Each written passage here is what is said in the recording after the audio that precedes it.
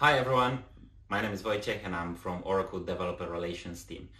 In today's video, I'm going to take you through a very short and quick deployment of this clock onto the container instances. Let's take it away. So this tutorial is going to be split into three parts. First, we're going to clone the repository into our OCI console. Then, we're going to build our Docker image and push it into our container registry. Finally, we're going to end up on deploying it to the container instances. Let's take it away.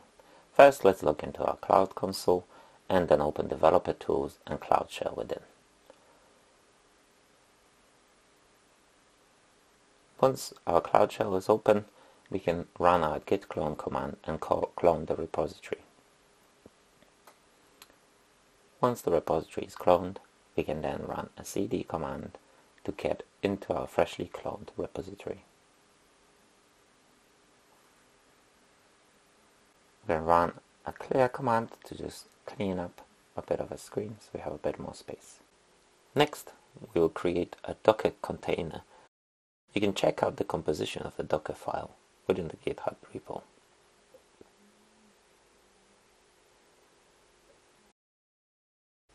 After the container is built, we need to generate an authentication token.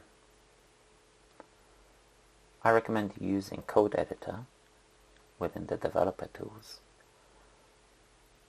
This way you can store your variables or manipulate your statements.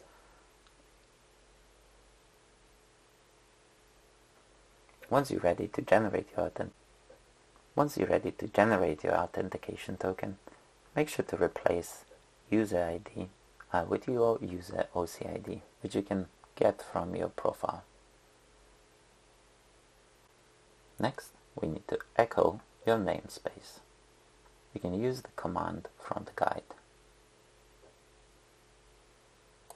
Once you have your namespace, it's time to log into the container registry. Use docker login command and add your region prefix.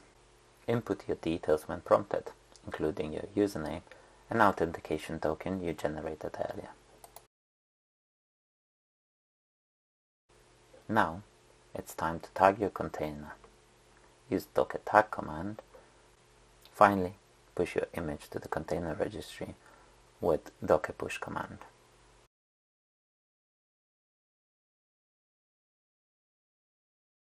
Congratulations, you have now successfully compiled and pushed your image to the Oracle Cloud Infrastructure Container Registry. We will use UI to deploy our app, so first let's click on hamburger menu on the top left corner on the screen. Next, click on the Developer Services and click on Container Registry. Click on the Actions and then change to Public to make this repository public. And then click on the container instances. Within there, click on Create Container. Make sure that you are in a compartment that you want to deploy it.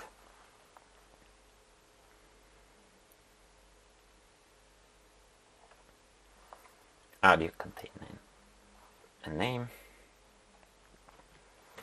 Choose the compartment, availability domain. You can decide whether you want to create your virtual crowd network and subnet. If you do create one, make sure you open port 80 because this is what we exposed within our Docker file.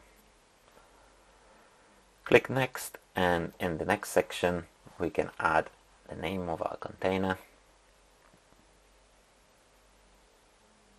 Once you're ready, click Select Image. By default, when we push containers, they're sitting in the root directory, so make sure you change compartment and then select your image. Click Create to confirm.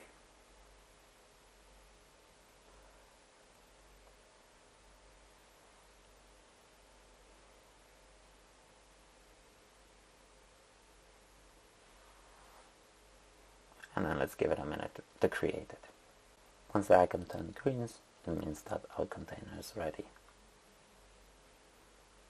In our case, because we created a subnet, let's quickly create a rule that allows communication on port 80.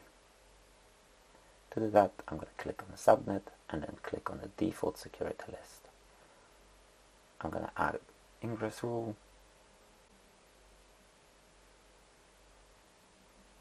I'm going to specify my CIDR block.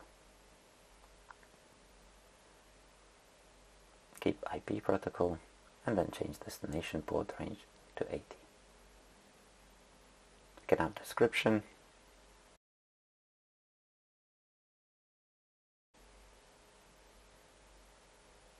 So let's go back to our container instances screen. Copy public IP address, and let's open it in a browser. And voila, there you go. Our container instance is up and running.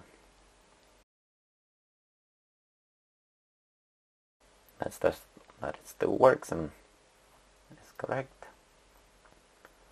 Let's add the event.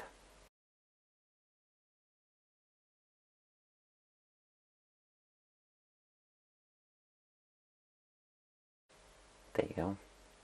Entries added. Nice and easy. Thanks for watching.